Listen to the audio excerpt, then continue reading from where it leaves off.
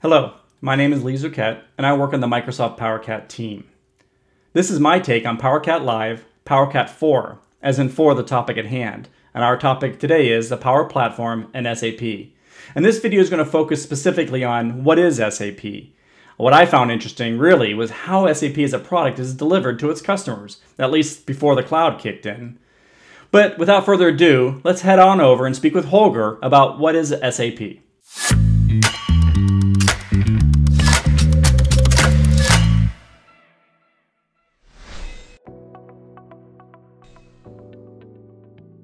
Hello everybody, and welcome to today's PowerCat 4 SAP for Beginners.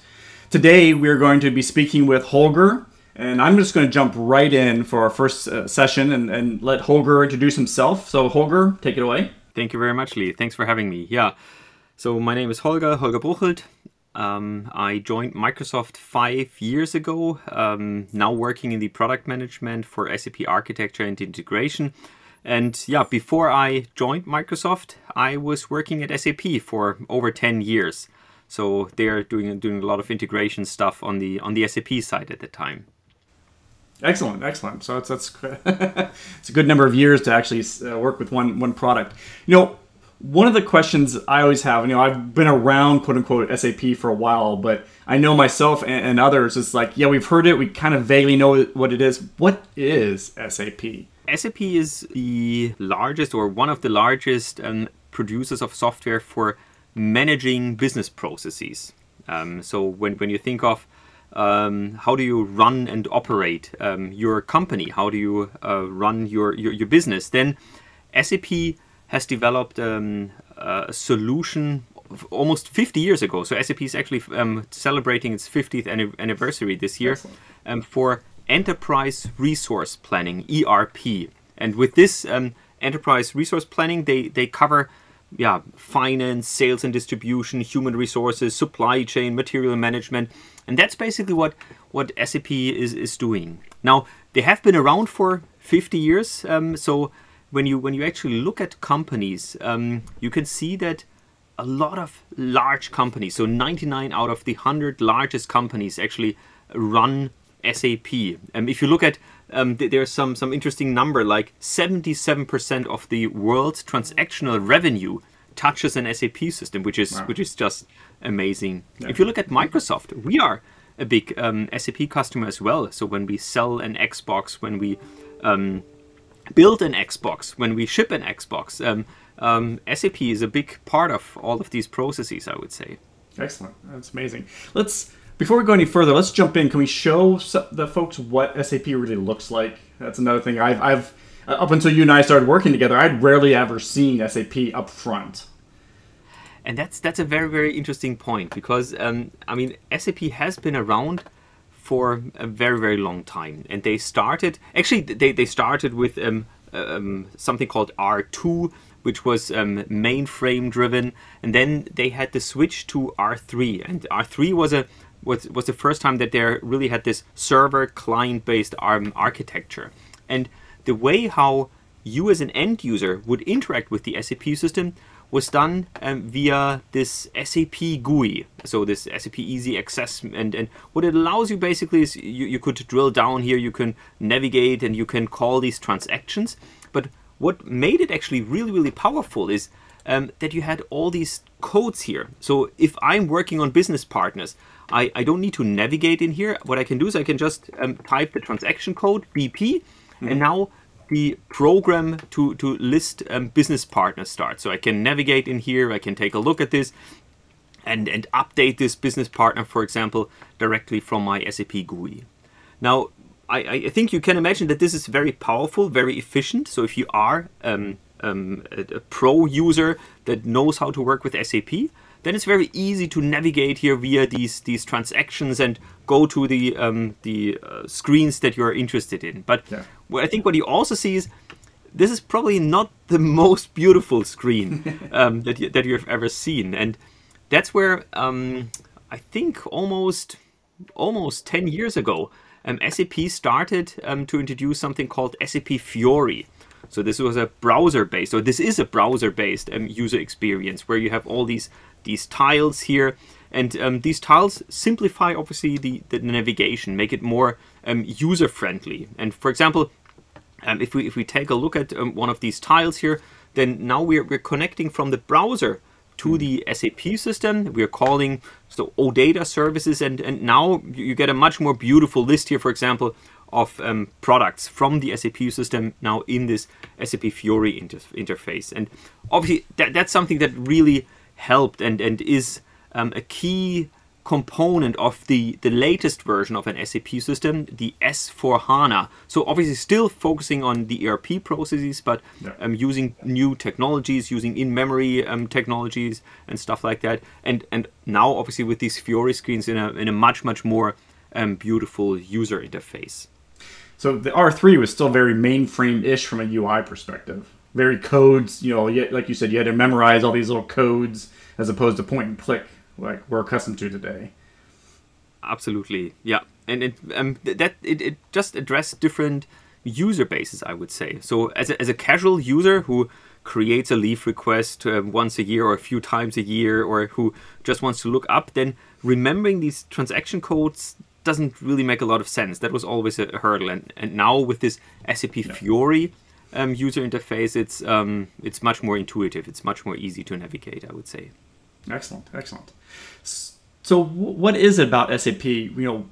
Why are so many, including Microsoft, folks using SAP?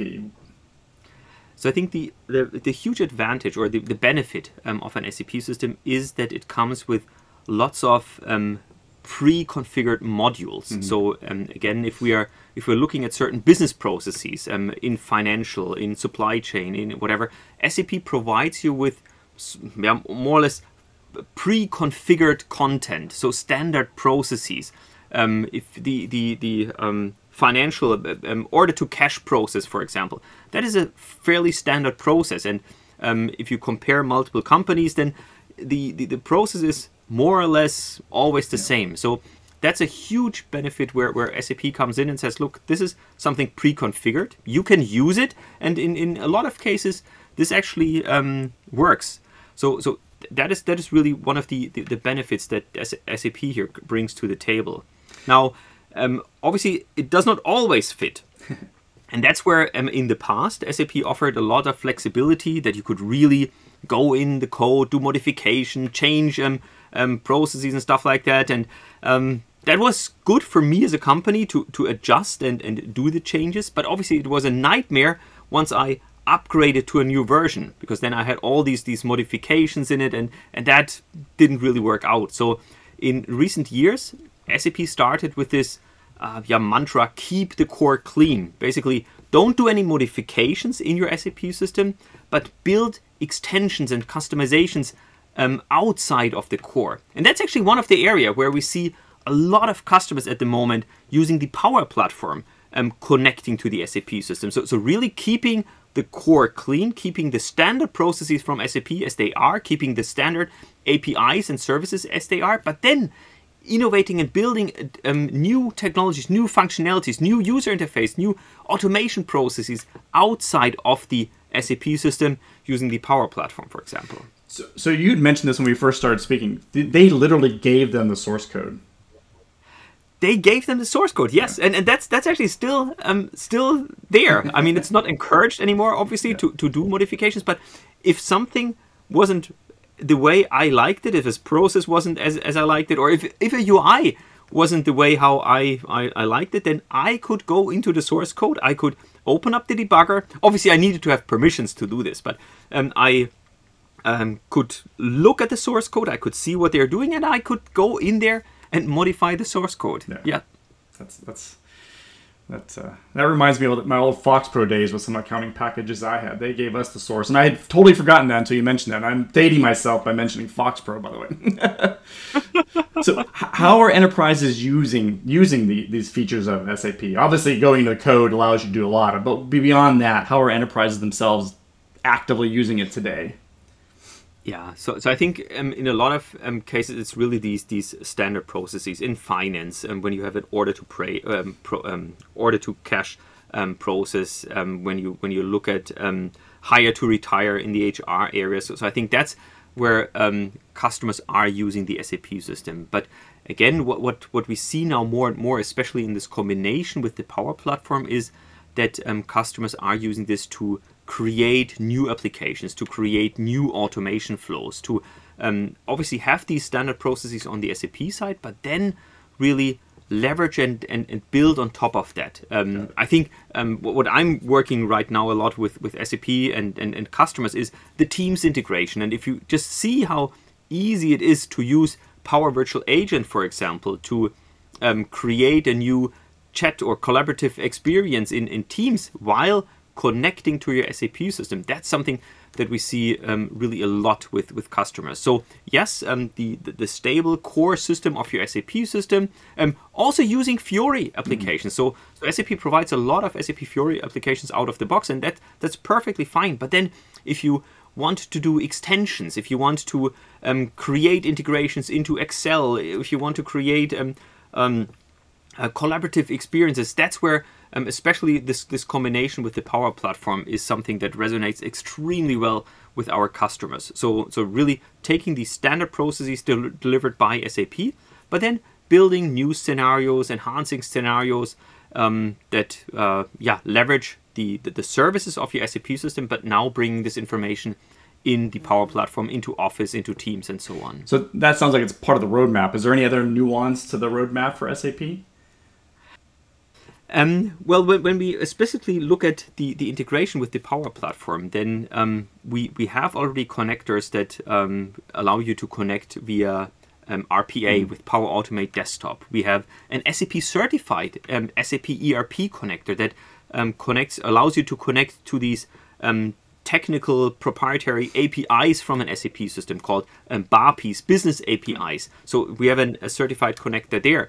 We have HTTP connectors, or now we have an OData connector in private preview that very much like what is done in the Fiori user interface allows us to connect to the underlying technology, but now build a Power App on top of this, for example. So there's a lot of things in the area where we simplify and enhance the connectivity from the Power Platform into the SAP system, where we're really looking how can we leverage the latest APIs from the SAP side to integrate into Power Platform. So that's definitely one area where we are having some cool features on the roadmap for the Power Platform. And then, as mentioned, whenever I talk to customers, the Teams integration is currently top of mind. So they have an SAP system, and users are using it via Fiori and so on. But what they are missing is the collaborative angle of this, basically. So before I create a purchase order, or when I look at a certain supply chain issue, when I work with my suppliers, that I have this possibility to easily collaborate with my counterparts. So there are a lot of things happening that we are doing also with SAP, really, to have this integration of SAP into Teams, into Office, into Excel. There are a lot of things that we're currently working on and that are on the roadmap to come for SAP and the integration with the Microsoft World. Excellent. That connection with Power Platform, Power Apps is what I'm particularly interested in. So we'll have some other sessions that do a deeper dive into that nitty-gritty piece of it that will show the hooking in of the SAP to the Power Platform. Is there anything else you'd like to say before we wrap it up for the day? Maybe just one thing. If you are interested in SAP and the Microsoft world, then we have a weekly podcast, SAP on Azure, where we basically talk about anything related to SAP and Microsoft. So we will also talk a lot about SAP and the Power Platform, where we show some cool integrations. So if you are interested in this area, then I can recommend to check out the podcast. SAP or on Azure or for Azure? I'll put the link up once I It is called SAP on Azure because that's where we started, but in the meantime we're talking a lot about SAP and Azure, I would say. Perfect. Okay, Holger, I really appreciate this time that you spent with us to explain that foundation of what SAP is, because like I said, we've all heard it, and myself and I know a few others don't really know what it was or even what it looked like. So I really appreciate you showing that and spending the time with us. Thank you very much for your time. Thank you very much for having me. Take care. Bye-bye.